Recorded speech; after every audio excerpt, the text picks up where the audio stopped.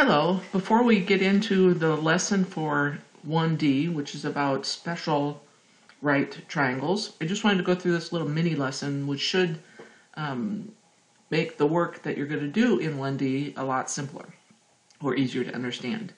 So one of the things that we're going to be doing is solving some equations that have radicals or square roots in them.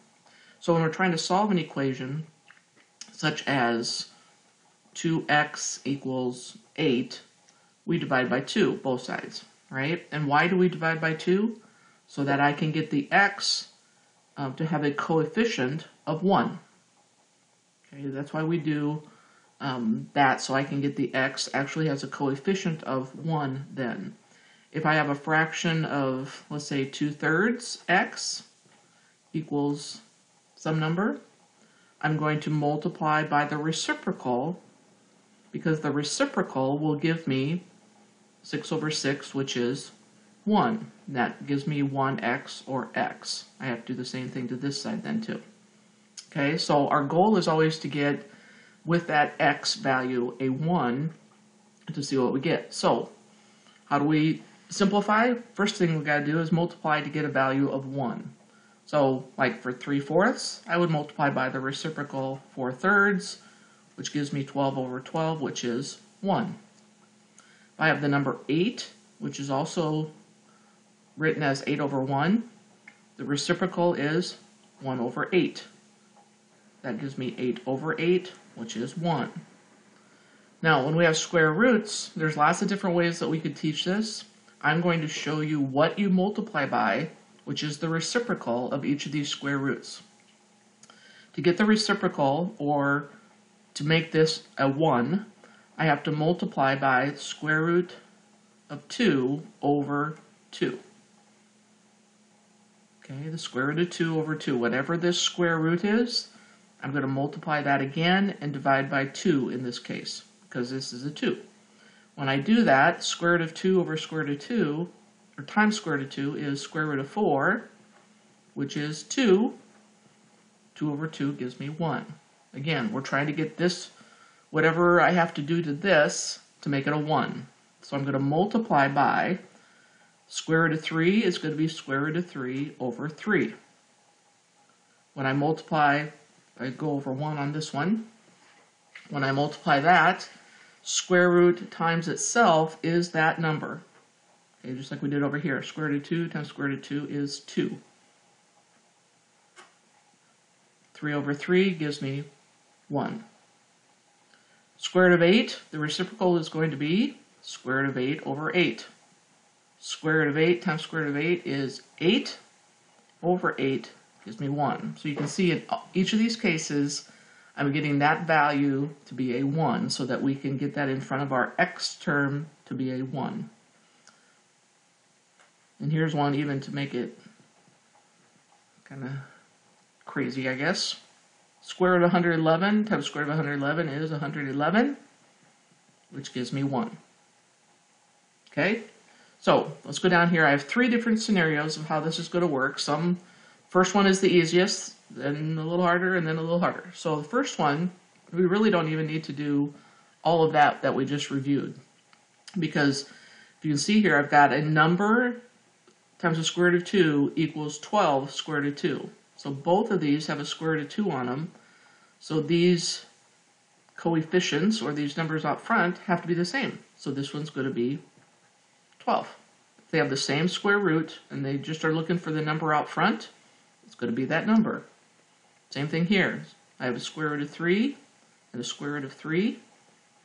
Those basically cancel each other out. I want to be careful in that term though. So I have x and 9. The value in front of here and the value in front of this square root of 3 are going to be the same. Using that same rule here, x would be 18. Now, when I have a square root equal to a number, like in this case the 12, this is where I need to do to get a value of 1 right here. Okay, so in order to get a value of 1, so I can solve this as 1x equals something, I have to multiply by, just like we did up here. Okay, multiply by square root of 2 over 2. I'm going to put it here. It's going to be kind of messy here. Square root of 2 over 2. Do the same thing on both sides. Square root of 2 times square root of 2 over 2 cancels out, and there's my 1x. I'll even put a 1 there to remind us. Then I have to go through and do this multiplying. Now remember, I cannot take this 2 into a square root of 2. You can't simplify there. But I can simplify square root, or 12 and 2. Okay, so this is 12 on top, 2 on the bottom. That gives me 6 and square root of 2.